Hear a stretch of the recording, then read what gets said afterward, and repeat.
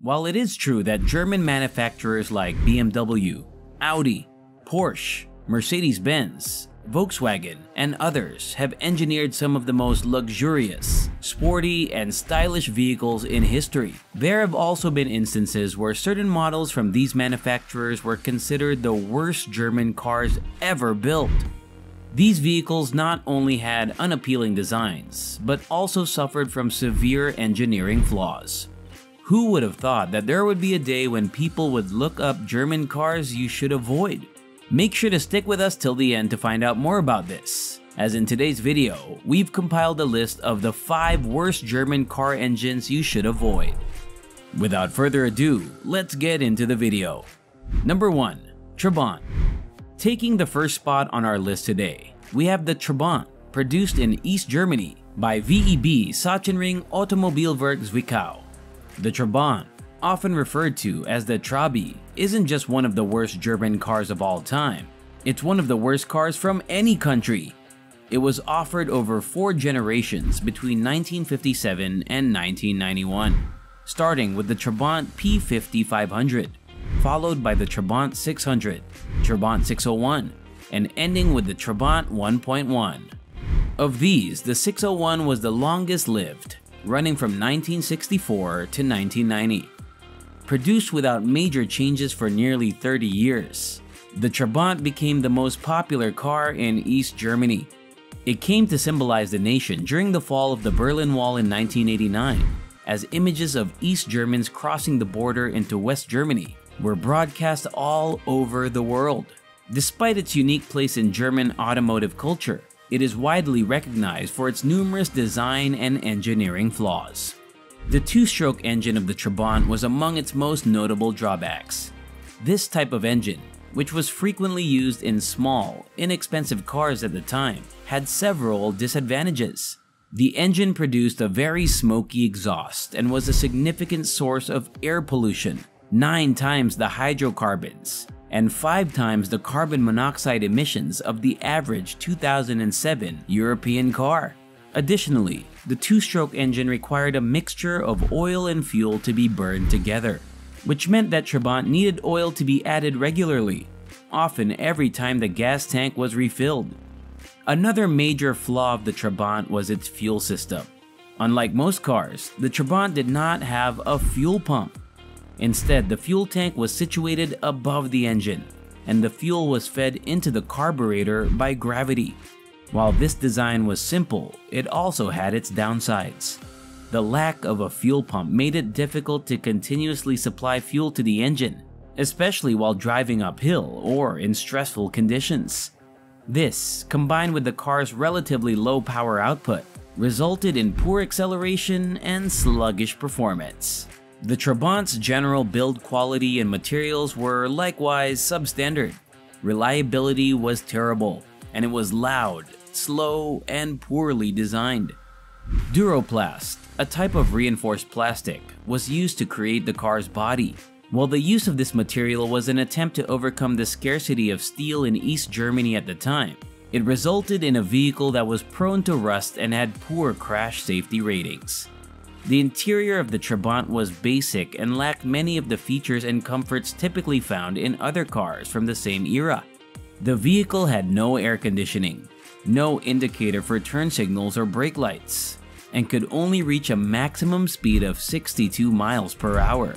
Older Trabant models have gained prominence among collectors all over the world, but they're still one of the worst German cars ever built. Number 2. Audi Allroad C5. The original Audi Allroad, based on the C5 Audi A6, was indeed a unique vehicle that aimed to combine off-road capability with luxury.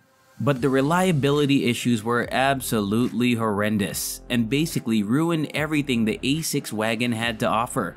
The reliability of the Allroad was one of the major drawbacks. Despite offering a decent amount of power, the 2.7-liter V6 engine was known for having reliability issues. The placement of components and the engine's intricate structure made servicing and repairs difficult. This led to increased maintenance costs and frustration for owners who had to deal with frequent breakdowns. The early version of Audi's Tiptronic automatic transmission, which was known for having a high failure rate, was another big issue. This transmission was paired with a 2.7-liter V6 engine in the all-road, further worsening the reliability issues. The original all-road had some shortcomings in terms of driving dynamics.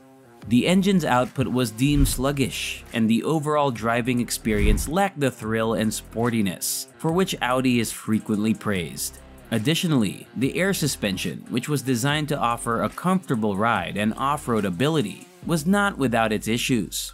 It could be prone to breakdowns and pricey maintenance, further lowering the appeal of the vehicle. The only advantages of buying this car are its cost and design.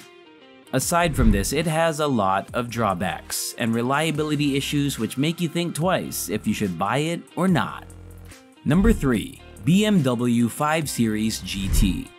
Rare as it may be, BMW has gifted us with one of the worst German cars ever built by making this half sedan, half SUV that ends up looking more like a vehicular Hunchback of Notre Dame. The BMW 5 Series Gran Turismo merged ideas from the 5 Series, X6, and 7 Series into one car.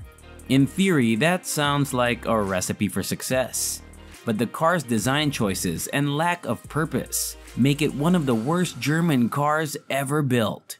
It rides higher than a regular 5 Series, and it's also taller. But then the roof slopes off like in the X6 and also has a lift-back tailgate. While its specs and components may ring true to the various safety awards and reliability the car truly does have to offer, it's still a pretty terrible car in the long run.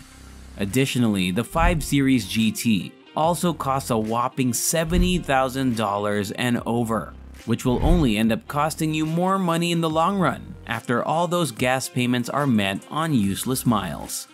Number 4. Volkswagen Golf MK4.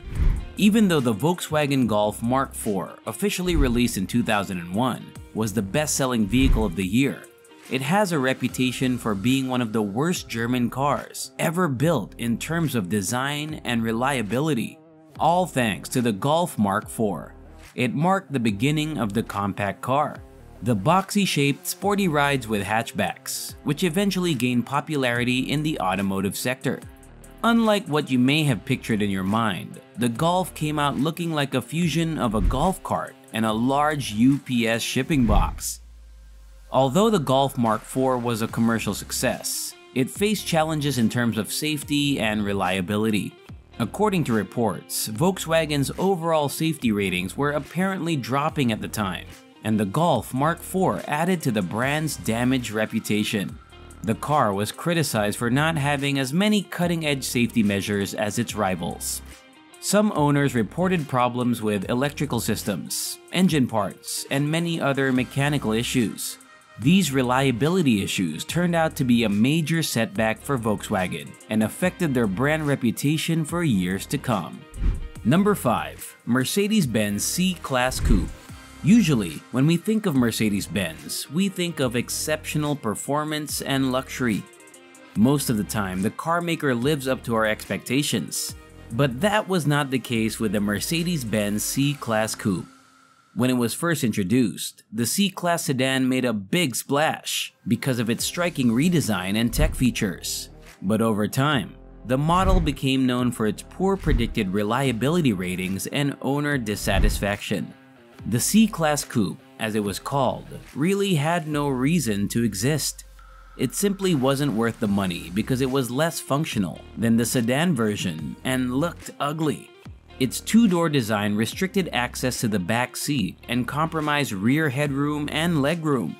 Additionally, the trunk space was smaller compared to the sedan, which made it less practical for everyday use, particularly for those who required extra baggage space or frequently transported passengers in the back seats.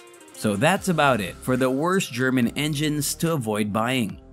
German car manufacturers are renowned for their top quality, luxurious, well-engineered vehicles that often set industry standards. But even they make mistakes. Do you think German manufacturers still deserve their reputation for building the most reliable cars? Let us know in the comment section. With that, we've reached the end of this video. Thanks for hanging in there till the end. If you've liked this video, do give it a thumbs up. And don't forget to smash the subscribe button and turn on the notification bell for more exciting content. We'll see you in the next video.